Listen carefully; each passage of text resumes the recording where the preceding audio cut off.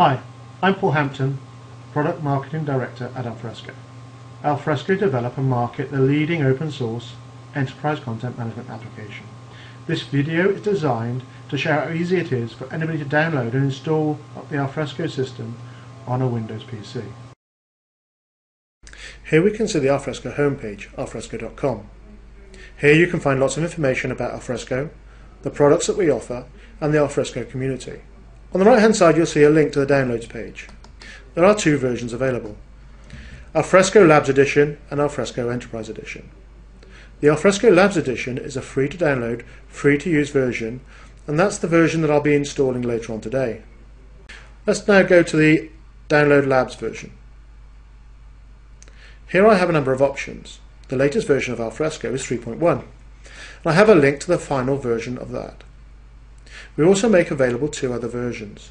As an open source, open company, we want to give customers and our community an insight into where we're going in the future. And again, you can download in development versions of the product. The nightly build is what it says. As engineers are coding as they finish each day, so we go through a automated nightly build. And that has very little QA. The preview version is a time box version, where the engineers have said this makes sense. This is some new functionality that we've added. We want to make it available. We want to give people previews to that, and people can download that and run with that. But as I said, we're going to get the 3.1 final version. Again, I have the same options. I can download a Mac, a Linux, but I'm going to install it on a PC, so I'm going to go for the full setup for Windows. Here's a form, and this is really to allow us to understand what our customers, what our community are installing Alfresco on. So if you want to complete that, will help us in our future plans. I'm going to skip that step and go straight to download. Firefox is now asking me to save it. I'm going to save that to my local file system, and then we'll run the installer.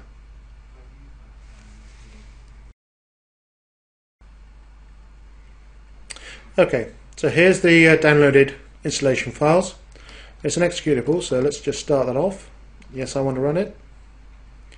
Ask me which language. We can select from a range of languages, but I'm just going to go for English. And it tells me I'm going to install Labs version. That's fine. Let's go next.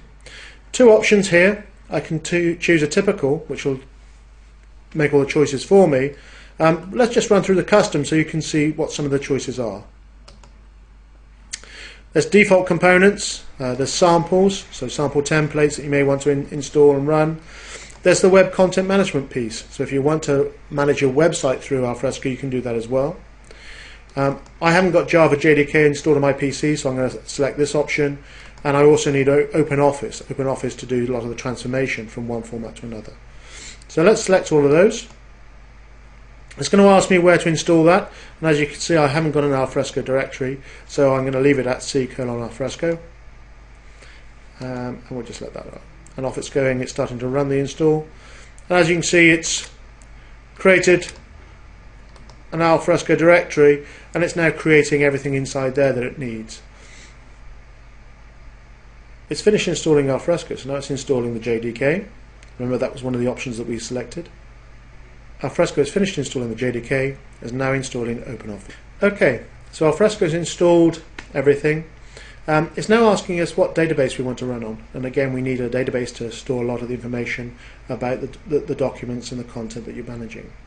You have two options here. I could install it on MySQL, and typically we must really want to do that as part of a production server. But for evaluation purposes, I'm just going to run it on the Derby database, and that'll create all the files that we need. So just say next. Okay, so it's finished the install. It's installed everything we need to run. It's asking me if I want to read the README files. There's the README files. Next thing it's going to do is just take me to a website and give me a wiki which includes more information about the version I've just downloaded, and again I can read that to find out what I've done. So that's the product now installed. Next thing we want to do is start the server.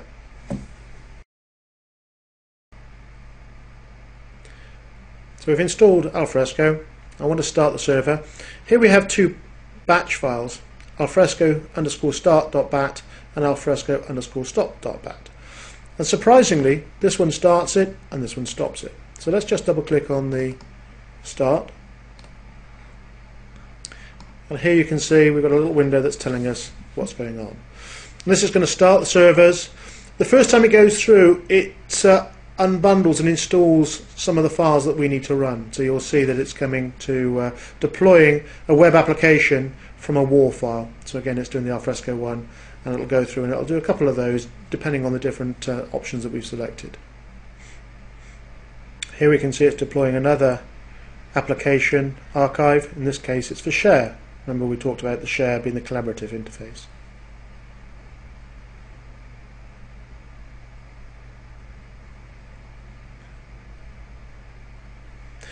Okay, the server's gone through, it's deployed a lot of the applications, and when you see server start up in a number milliseconds, that means the server's ready to run. We can now test it by logging in and having a look around the Alfresco Enterprise Content Management System.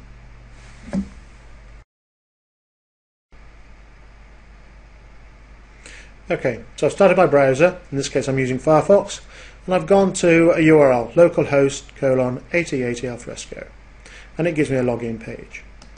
The default user that's created is admin, so let's go in admin. Password is also admin, so let's type that in and we can log in. No, I don't remember that password. So here's the Alfresco Explorer interface. It gives me a dashboard with a getting started, some take a tour, online help, some things that I may want to do. It also allows me to browse the repository, and here you can see that it's also automatically created a number of sites. I want to create a new area. I'm in marketing, so let's create a space, an area that the marketing people can upload their files. So let's call it marketing.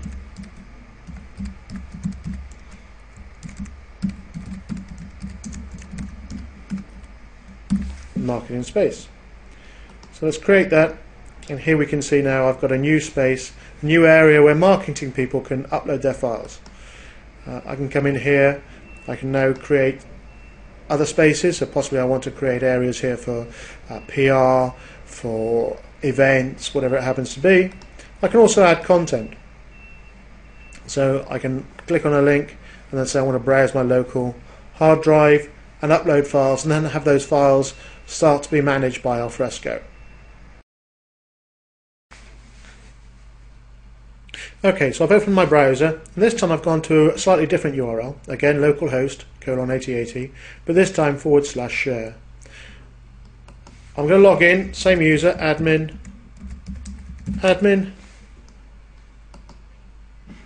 No, I don't want to know that password. And here we have the share interface. Again, this is our collaborative environment, allowing teams to work together on specific projects. It gives you a dashboard, a default dashboard, and again, if I wanted to, I could come up and customize that. First thing I want to do really is create a site. So let's say we've got a user meeting coming up, so let's call it user meeting.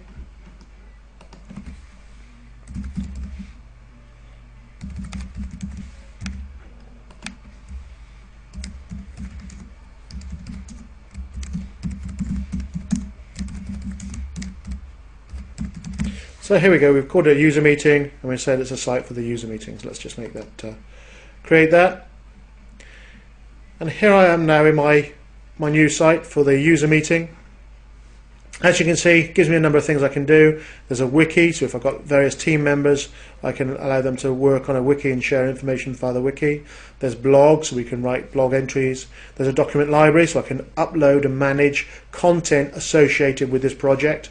There's a calendar, possibly I want to schedule meetings with different team members, and we can use the calendar for doing that. I may want to make external links available, so I can put links in to other websites that may be of interest to the community working on the user meetings, discussion forums, and also I can see which are the members. We're coming towards the end of the video. We've shown you where to go to download Alfresco. We've shown you how to install it on your local system, and then how to start the Alfresco servers. Finally, we've shown you how to log in through two different interfaces.